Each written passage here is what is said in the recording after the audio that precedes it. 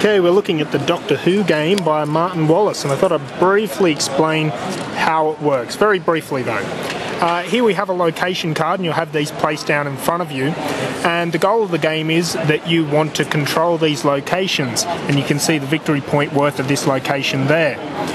The way you'll get control of them is by playing them in front of you, and then the way you'll take control of other people is if someone places an enemy card there.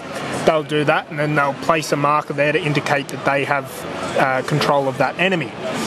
This enemy will then be attacking that location, and you can play a card in defense. So here I'll play a card in defense. Then you'll reveal the cards to see what value they are, and you'll see this enemy has a value of 8, and here I've played a Doctor, his value is only 5. So this enemy will now take control of that location, and the Doctor goes.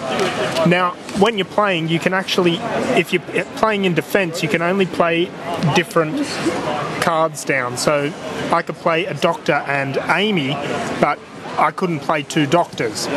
The enemy cards work the opposite way. I could only play, if I wanted to play more cards there, I could only play more of the same. So it's a little bit different there.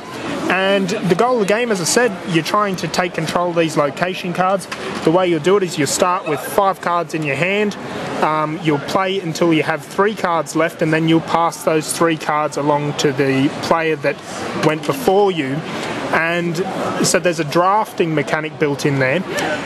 When you get locations down, these indicate that you'll get 3 time tokens, and these are the time tokens here. You can cash those in to get extra cards from the deck, and you can play those cards. So because of the way the drafting mechanic works, if I start my hand with 5 cards, I'll only be able to play 2 and then pass the 3 along. But if I spend the time tokens to get extra cards and I start my hand with 6, I'll be able to play 3 cards and then pass the remaining 3 along.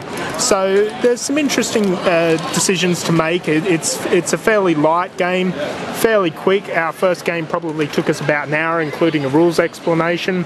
And yeah, that's the game, Doctor Who. Very brief overview though, and as you can see, we'll just have a quick look at some of the artwork there.